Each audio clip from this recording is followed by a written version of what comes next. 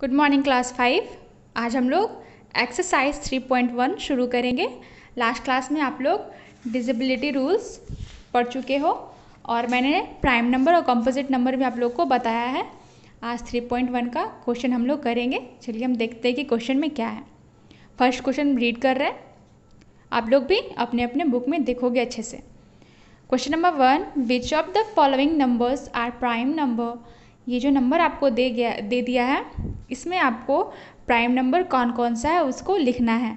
और उसी में देखो एक और क्वेश्चन है, विच आर कंपोजिट नंबर, और इस नंबर में से कंपोजिट नंबर कौन कौन सा है। प्राइम नंबर आप लोग पढ़े हो जिसका 1 और सिर्फ वो इटसेल्फ मीन्स दो ही फैक्टर होता है, एक तो 1 और एक वो खुद का टेबल, और बाकी वो किसी के टेबल में नहीं आता, वो प्राइम नंबर होगा।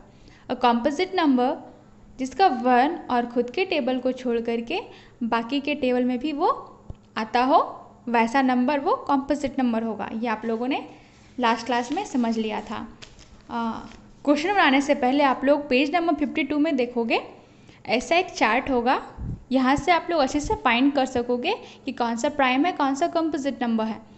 जो सर्कल में है वो प्राइम नंबर है, उसका 1 और इटसेल्फ को छोड़ करके कोई भी अदर फैक्टर नहीं होगा। और जो क्रॉस किया हुआ है आपका, वो आपका कंपोजिट नंबर है। हम लोग क्वेश्चन में आते हैं, ये सब में से कौन कौन सा प्राइम नंबर होगा। तो प्राइम नंबर आप लोग लिख लोगे 2, 17, 19, 37 और एक 97। ये नंबर में से आपका है प्राइम नंबर।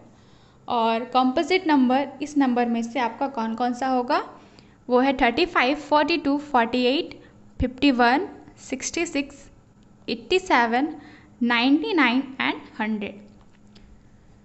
आगे बढ़ेंगे क्वेश्चन नंबर 2 में।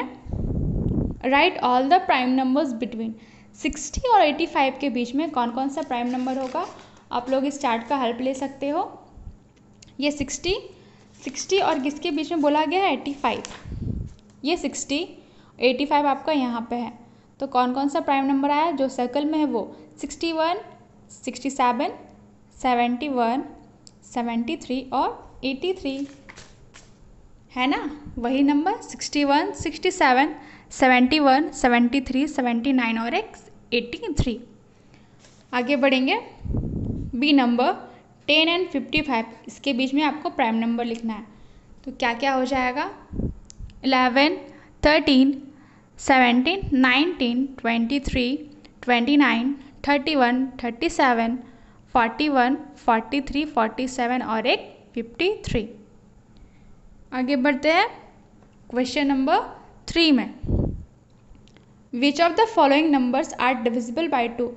वैसा नंबर जो कि डिविजिबल 2 से हो जाए। आप लोगों ने डिविजिबिलिटी रूल्स पढ़ा होगा 2 का, जिसके एंड में क्या क्या आता हो, 0, 2, 4, 6, 8। जिस नंबर के एंड में अगर ये आए तो वो आपका डिविजिबल होगा 2 से। तो इसमें आपका देखो एक ए नंबर, बी नंबर, डी, ई और एक एच। ए, बी, डी, ई और एच, ये आपका हो गया डिविजिबल बाय 2। ये नंबर्स हो गया आपका। बाकी का क्वेश्चन जो हम लोग हैं वो नेक्स्ट क्लास में करेंगे। आज के लिए इतना ही। Okay, bye.